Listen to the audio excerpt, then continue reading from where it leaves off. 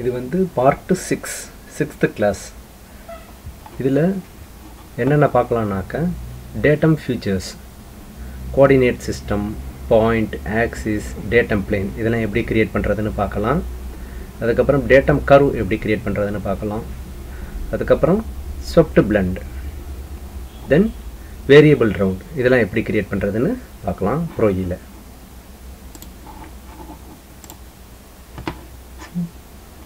First working directory set பண்ணணும்.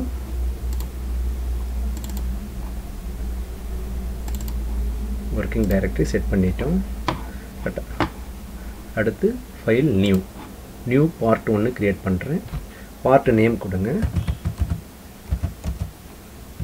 இந்த default டெம்ப்ளேட்டை டிக்கை வந்து எடுத்துவிட்றணும். ஓகே, இங்கே யூனிட் செலக்ட் பண்ணணும். Newton second. ஓகே, ஃபஸ்ட்டு நம்ம கோஆர்டினேட் சிஸ்டம் எப்படி கிரியேட் பண்ணுறதுன்னு பார்க்கலாம். இது வந்து ப்ரோயோட டிஃபால்ட் கோஆர்டினேட் சிஸ்டம். அதுக்கப்புறம் இந்த 3 பிளேனும் வந்து டிஃபால்ட் பிளேன்ஸ் பார்த்தீங்கன்னா front, top, right. First coordinate system create பண்ணுவோம். இந்த ஐக்கானை பிக் பண்ணணும். கோஆர்டினேட் சிஸ்டம் ஐக்கானை பிக் பண்ணுங்கள்.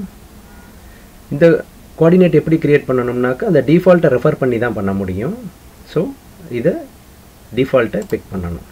பிக் பண்ணோம்னாக்க இங்கே பார்த்தீங்கன்னாக்க மெத்தட் இருக்குது. என்ன மாதிரி கிரியேட் பண்ணலான்ட்டு. Cartesian, cylindrical, spherical, from file அப்படின்னு 4 இருக்குது. ஃபஸ்ட்டு நம்ம கார்டீசியன் பார்ப்போம். கார்டீசியன்னா ஒன்றும் இல்லை, கார்டீசியன் கோஆர்டினேட் சிஸ்டம்னு படிச்சிருக்கோம் நம்ம. X, Y, Z linear distance நம்ம கொடுக்கறது தான். எக்ஸில் எவ்வளோ offset 100 mm, along Y axis எவ்வளோ ஆப்செட் 100 mm, இசட் ஆக்சிஸில் எவ்வளோ ஆப்செட் 100 mm. இப்போ புது கோஆர்டினேட் வந்து பார்த்தீங்கன்னாக்கா டிஃபால்ட்டிலேருந்து 100 ஆப்செட்டில் இருக்கும். அந்த எக்ஸ் வந்து இந்த எக்ஸுக்கு பேரலாகவும் புது ஒய் பழைய அந்த ரெஃபரன்ஸுக்கு பேரலாகவும் இருக்கும். உங்களுக்கு அந்த எக்ஸ் ஒய்யை வந்து ரொட்டேட் பண்ணணும் அப்படின்னாக்கா இங்கே ஓரியன்டேஷன் இருக்குது பாருங்கள். இதை பிக் பண்ணி இந்த ஆங்கிள் கொடுத்து நீங்கள் மாற்றிக்கலாம். இப்போ நான் இதை பண்ணலை, இதை பிக் பண்ணிவிட்டு ஓகே. இதுதான் நம்ம புதுசாக க்ரியேட் பண்ண கோஆர்டினேட் சிஸ்டம். ஓகே, அடுத்து கார்டீசியனுக்கு பதிலாக இன்னும் ஒன்று ட்ரை பண்ணலாம். delete. Okay, coordinate system big பண்ணுறோம். ரெஃபரன்ஸ் கோஆர்டினேட், டிஃபால்ட் கோஆர்டினேட்டை எங்கே வேணாலும் பிக் பண்ணலாம். இங்கே பிக் பண்ணுறேன். இன்ஸ்டெட் ஆஃப் கார்டீசியன் வந்து சிலிண்ட்ரிக்கல் கொடுத்துருக்குறேன். சிலிண்ட்ரிக்கல்னால் நமக்கு தெரியும். இது வந்து சிலிண்ட்ரிக்கல் ரேடியஸ்.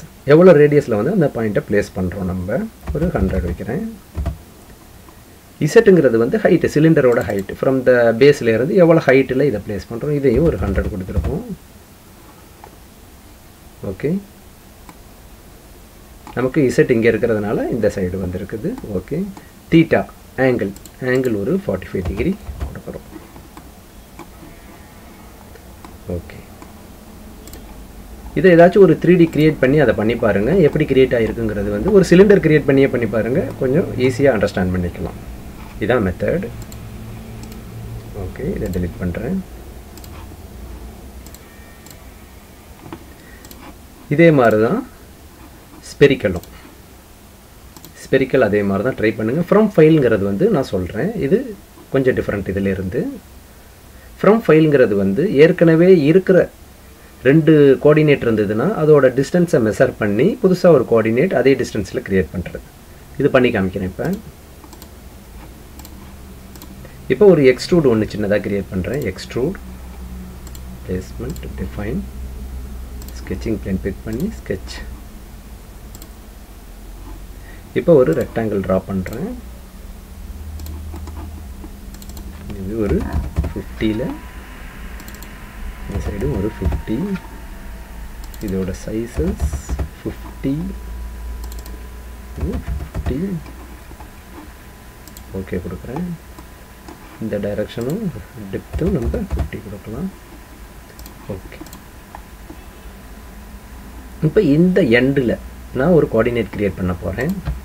பாருங்கள், கோஆர்டினேட் சிஸ்டம் பிக் பண்ணிவிட்டு இந்த மூணு சர்ஃபேஸ் இன்டர்செக்ட் ஆகுது பாருங்கள். அதை வந்து கண்ட்ரோல் பிக் பண்ணி மூணையும் பிக் பண்ணிங்கன்னா அந்த இடத்துல க்ரியேட் ஆகிடும். இப்போ பார்த்தீங்கன்னாக்கா எக்ஸ் ஒய் இசட் க்ரியேட் பண்ணியிருக்கோம். இது எப்படி இருக்கும்னாக்கா இந்த டிஃபால்ட் எக்ஸ் ஒய் இசட்டுக்கு பேரலாக இருக்கும். நீங்கள் ஆங்கிள் எதுவும் சேஞ்ச் பண்ணணும்னாக்கா நீங்கள் இங்கே மாற்றிக்கலாம். இப்போ ஓகே, நான் இப்போ வந்து இதே இடத்துல ஒரு கோஆர்டினேட் க்ரியேட் பண்ணணும்.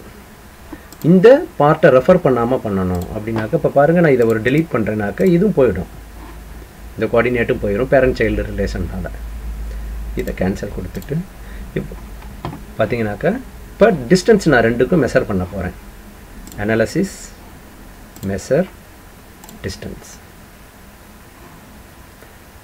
சாரி ட்ரான்ஸ்ஃபார்ம் வழியாக பண்ணணும். மெஷர் சி இங்கே வந்து ட்ரான்ஸ்ஃபார்ம்னு ஒன்று இருக்குது பாருங்கள், அதை பிக் பண்ணிவிட்டு ஃபஸ்ட்டு கோஆர்டினேட் கண்ட்ரோல் பிக் பண்ணி செகண்ட் கோஆர்டினேட். இப்போ பார்த்தீங்கன்னாக்கா ட்ரான்ஸ்ஃபார்ம் மேட்ரிக்ஸ் நமக்கு கிடைக்குது. சரி, இப்போ இந்த ஐங்கிற பட்டனை பிக் பண்ணிங்கன்னா உங்களுக்கு அந்த மேட்ரிக்ஸ் தெரியும். இது என்ன நேமில் சேவ் ஆகும்னா info.trfங்கிற ஃபைலில் சேவ் ஆகும். ஃபைல் சேவ் பண்ணிட்டீங்கன்னா ஆல்ரெடி info.trf இருந்ததுன்னா ஓவர் ரைட் பண்ணிக்கும். இல்லை நியூ நேமில் வேணும் அப்படின்னாக்கா சேவஸ்ன்னு போட்டு எனி நேம் 1 2 3 ஓகே, ரெண்டு நேம்லேயும் நான் சேவ் பண்ணியிருக்கேன், எதை வேணாலும் யூஸ் பண்ணிக்கலாம். க்ளோஸ். இப்போ இதை க்ளோஸ் பண்ணிடுறேன். இப்போ நான் இதை ரிமூவ் பண்ணிவிட்டு சப்ரஸ் பண்ணியிருக்கிறேன் அந்த எக்ஸ்ட்ரூடிங் இதையும். இப்போ அந்த கோஆர்டினேட் நான் க்ரியேட் பண்ண போகிறேன். மாடல் கோஆர்டினேட் சிஸ்டம் பிக் பண்ணுறோம். டிஃபால்ட் கோஆர்டினேட்டை வந்து ரெஃபரன்ஸாக பிக் பண்ணுறோம். இங்கே வந்து ஃப்ரம் ஃபைல் கொடுத்தோன்னே இந்த info.trf இருக்குது பாருங்கள், இது நான் சேவஸ்னு கொடுத்தது, அதையும் எடுத்துக்கலாம் இதையும் எடுத்துக்கலாம், எதை வேண்டாலும் எடுத்துக்கோங்க. info.trf open. ஓகே, நம்ம இப்போ இந்த கோஆர்டினேட்டை க்ரியேட் பண்ணிட்டோம். இப்போ பழைய கோஆர்டினேட்டும் இதுவும் ஒரே இடத்துல இருக்கான்ட்டு செக் பண்ணிக்குவோம். CS1 வந்து புதுசாக க்ரியேட் பண்ணது,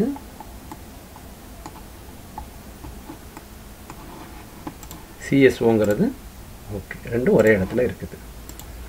இவ்வளோ தான் கோஆர்டினேட் சிஸ்டம். ஓகே, நான் delete பண்ணிடுறேன்.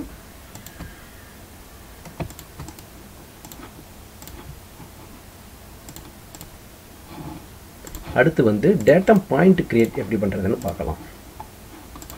ஃபஸ்ட்டு கோஆர்டினேட் சிஸ்டம் முடிச்சிட்டோம். அடுத்து பாயிண்ட்ஸ். இப்போ பார்த்தீங்கன்னாக்கா இங்கே பாயிண்ட்டு இருக்குது. பாயிண்ட் ஆப்செட் கோஆர்டினேட் சிஸ்டம் பார்ப்போம். ஒரு கோஆர்டினேட்டில் இருந்து ஆப்செட் பண்ணி இது பண்ணுறது நம்ம.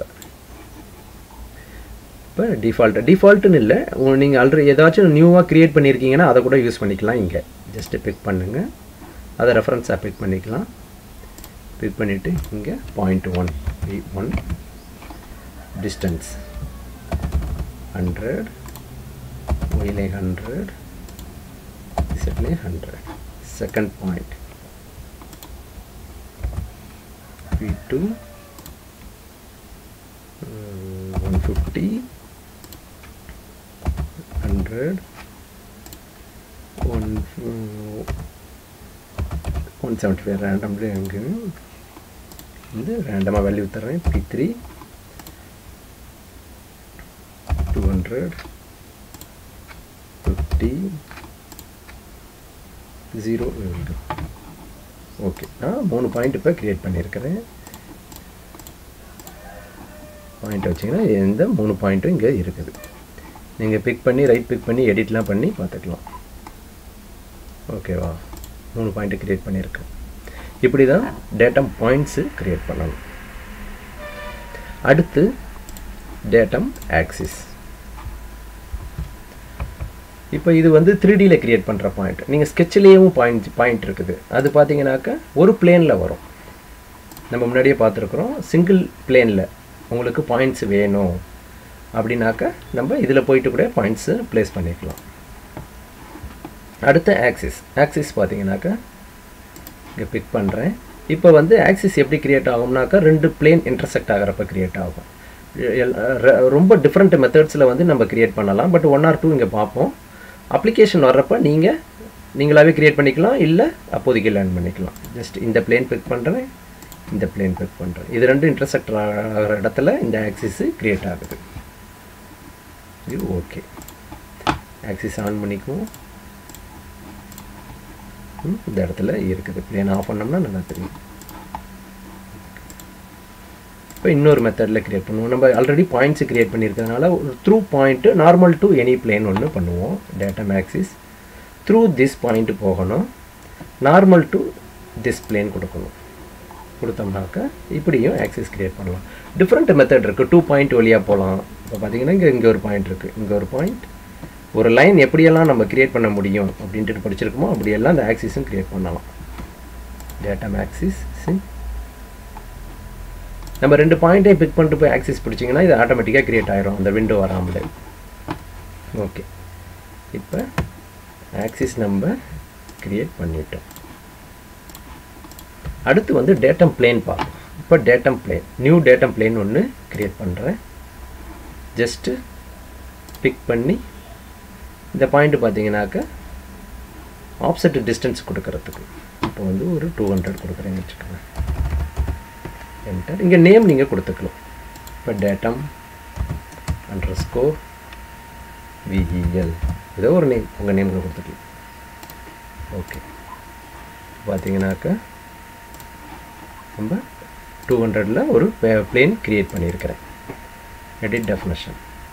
இதில் பார்த்தீங்கன்னா இந்த ஏரோ வந்து ஃப்ரண்ட் சைடு பிளேனோட ஃப்ரண்ட்டை ஷோ பண்ணுறதுக்காக வேண்டி கொடுக்குற ஏரோ. ஃப்ரண்ட்டுனாக்கா நம்ம ஆல்ரெடி பார்த்துருக்குறோம். ப்ரௌன் வந்து ஃப்ரண்ட்டு, பிளாக் வந்து பேக்கு. இப்போ பாருங்கள் ப்ரௌன் இருக்குது, அதனால் இது ஃப்ரண்ட்டு. இப்போ நான் அதை ஃப்ளிப் பண்ணி காமிக்கிறேன். ஓகே, இப்போ பாருங்கள் பிளாக் இருக்கும். ஓகே, இது ஃப்ரண்ட் அண்ட் பேக்கு ஐடென்டிஃபிகேஷனுக்காக வேண்டி இந்த கலர். இப்போ ஆப்செட்டுக்கு பதிலாக ரொட்டேட் பண்ணி ஒரு பிளேன் காமிக்கிறேன் நான். இப்போ நமக்கு இங்கே ஒரு ஆக்சிஸ் இருக்குது. இந்த ஆக்சிஸை வச்சு நான் ரொட்டேட் பண்ணி காமிக்கிறேன் ஒரு பிளேன். Datum plane. இந்த ஆக்சிஸ் அபவுட் திஸ் ஆக்சிஸ் நம்ம ரொட்டேட் பண்ண போகிறோம். ஏதாச்சும் ஒரு பிளேனை ரெஃபரன்ஸாக பிடிச்சிக்கணும் ஆங்கிள் கொடுக்கறதுக்காக வேண்டி இதை கொடுக்குறேன் நான். கொடுத்துட்டு 45 டிகிரி இப்போ எப்படி க்ரியேட் ஆகிருக்குது. இதுக்கு நேம் என்ன இங்கே கொடுத்துருக்காங்க. இந்த நீங்கள் ஃப்ரண்ட் பேக் மாத்திரம்னா இதில் மாற்றிக்கலாம். இந்த ஆங்கிள் கொடுக்கறதுக்கு பதிலாக இந்த ஆப்செட்டை மாற்றி இதுக்கு பேரலல்னு கொடுக்கலாம், இல்லை அதுக்கு பர்பண்டிகுலர் கொடுக்கலாம், இல்லை ஆப்செட்டுன்னு கொடுத்து நீங்கள் ஒரு பர்டிகுலர் ஆங்கிள் கொடுக்கலாம். எப்படி வேணாலும் பண்ணலாம். டேட்டம் பிளேனும் டிஃப்ரெண்ட்டாக க்ரியேட் பண்ணலாம். ஏகப்பட்ட மெத்தட்ஸ் இருக்குது. இதுவும் நம்ம அப்ளிகேஷன் வர பார்த்துக்கலாம். ஒரே நேரத்தில் பார்த்து கன்ஃபியூஸ் பண்ணிக்க வேண்டியதில்லை.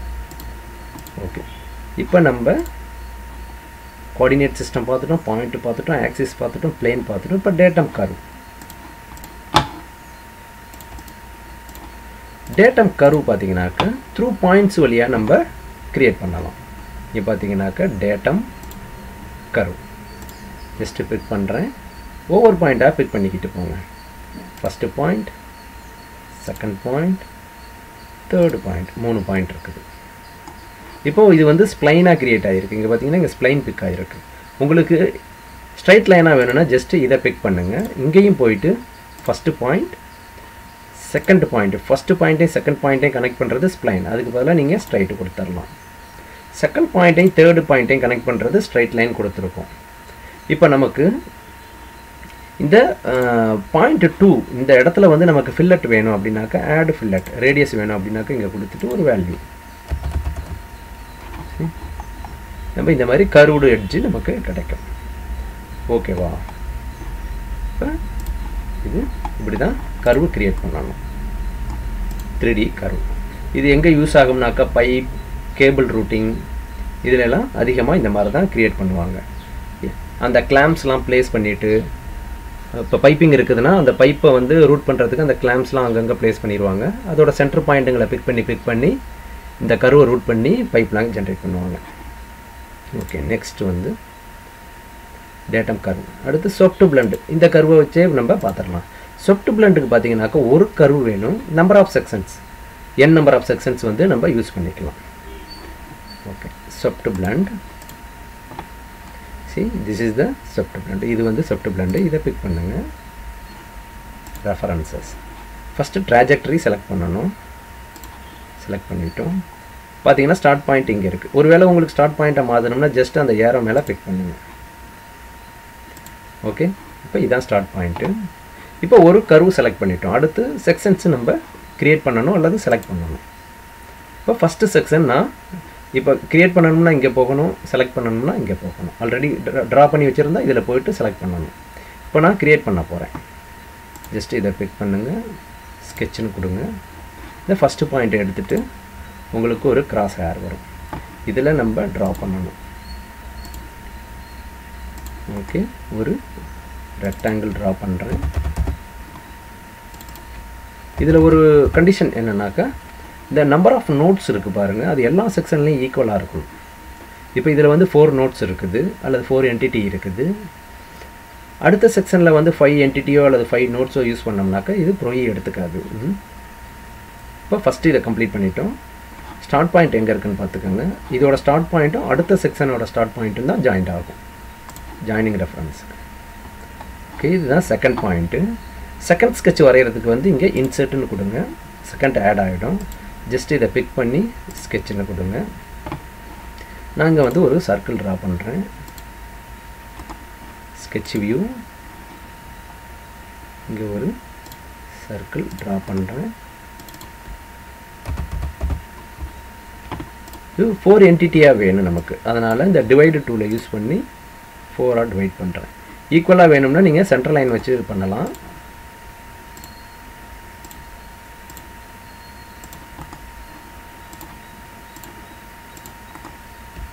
இது வந்து 90 டிகிரி இருந்தால் இப்போ ஈக்குவலாக ஸ்ப்ளிட் ஆகிடும்.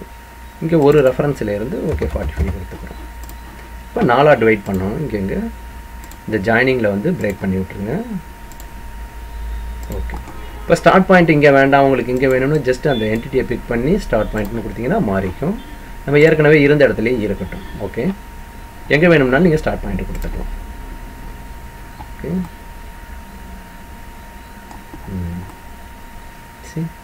இது வந்து இங்கே இருந்து ஆரம்பித்து இந்த இடத்துக்கு போகுது, இந்த இடத்துல ஜாயிண்ட் ஆகுது. ஆக்சுவலாக இது இங்கே இருந்தால் நமக்கு பெட்டராக தோணும். இது ஓகே,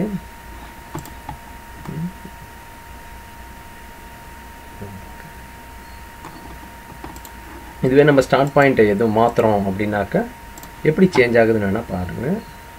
ரெஃபரன்சஸ், செக்ஷன்ஸ், செகண்ட் செக்ஷனில் போயிட்டு ஸ்கெட்சு கொடுத்துட்டு நான் இந்த இடத்துல ஸ்டார்ட் பாயிண்ட் வைக்கிறேன்.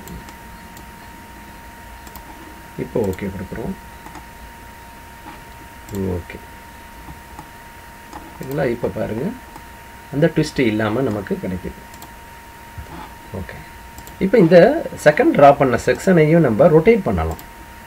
எடிட் டெஃபினிஷன் போயிட்டு செக்ஷன்ஸு, இப்போ செகண்ட் செக்ஷன் இருக்குது. இந்த செக்ஷனை நான் இப்போ ஒரு 45 டிகிரி ரொட்டேட் பண்ணிக்க பார்க்குறேன். இப்போ பார்த்தீங்கன்னா ஸ்டார்ட் பாயிண்ட்டு மூவ் ஆகும் பாருங்களேன். இந்த இடத்துக்கு வந்துருச்சு. இப்போ ப்ரிவியூ பார்த்தோம்னா தெரியும். ஓகேங்களா? 45 விட இன்னும் அதிகமாக ஆங்கிள் கொடுத்தோம்னா அந்த ட்விஸ்ட்டை நம்ம பார்க்க முடியும். இப்போ 90ங்கிறப்ப எப்படி ட்விஸ்ட் ஆகி போகுதுன்னு பார்க்கணும். ஓகே, நான் இப்போ அந்த ட்விஸ்ட்டை அந்த இது ஆங்கிளில் ரிமூவ் பண்ணி விட்டுறேன். ஓகே, இவ்வளோதாங்க ஸ்வெட்டு பிளண்டு. ஸ்வெட்டு பிளண்டெல்லாம் வந்து அதிகம் யூஸ் ஆகாதுங்க டிசைனில். வேரியபிள் செக்ஷன் ஸ்வீப்பு, ஸ்வெட்டு பிளண்டு, இந்த மாதிரி அட்வான்ஸ்டு ஆப்ஷன்ஸ் வந்து எப்போயாச்சும் தான் யூஸ் ஆகும். பட் நம்ம தெரிஞ்சிருக்கணும் அப்ளிகேஷன் வர்றப்போ யூஸ் பண்ணுறதுக்காக வேண்டி. பட் ரொம்ப போட்டு இதுக்காக வேண்டி ஒர்க் பண்ணிகிட்டு இருக்க வேண்டியதில்லை. ஏன்னா அப்ளிகேஷன் ரொம்ப கம்மி, இயர்லி ஒன்ஸ் ட்வைஸ் தான் நமக்கு யூஸ் பண்ணுறாப்லேயே வரும். ஓகே, நம்ம ரவுண்டு, ஒரு வேரியபிள் ரவுண்டு ஒன்று இதுலேயே பார்ப்போம். ஒரு ரவுண்டு, இப்போ நம்ம ரவுண்டுன்னு போயிட்டு ஜஸ்ட்டு ஒரு எட்ஜை பிக் பண்ணோம்னாலே அது எப்பயுமே கான்ஸ்டன்ட் ரேடியஸ். இப்போ 5ன்னு கொடுத்தீங்கன்னா த்ரூ அவுட் த ரவுண்டு அது 5 தான் எடுத்திருக்கும். நமக்கு ஒன் எண்டில் அதிக ரேடியஸும் அடுத்த எண்டில் வந்து கம்மி ரேடியஸும் வேணும் அப்படின்னாக்க ஜஸ்ட்டு இங்கே போய்ட்டு இங்கே 5 இருக்குது பார்த்தீங்களா, இங்கே ஆடுன்னு கொடுத்தா அடுத்த எண்டுலேயும் ரேடியஸ் ஆட் ஆகிடும். இங்கே ஒரு 5 இருக்குது, இங்கே ஒரு 5 இருக்குது. நம்ம ஒரு 5ஐ வந்து 25ஆக மாற்றலாம். 25 டூ மச்சு, 15ஆக மாற்றுறேன்னு வச்சுக்கோங்க. இங்கே 15 இருக்கும், அங்கே போக போக 5ஆக மாறும். இந்த மாதிரி வேரியபிள் ரவுண்டு கொடுக்கலாம். இப்போ நம்ம எல்லாத்தையும் பார்த்தாச்சு இதில். Okay, thank you.